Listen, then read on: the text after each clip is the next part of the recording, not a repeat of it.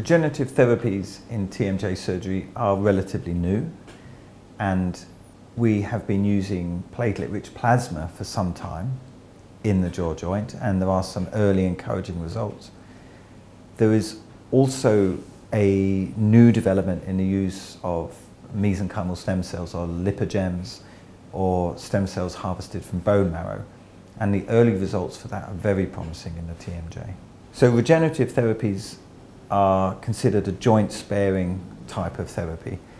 That means that patients who have painful, damaged joints who might otherwise be considering joint replacement surgery could look at regenerative therapies as a way of improving their pain and their jaw function without undergoing a joint replacement procedure.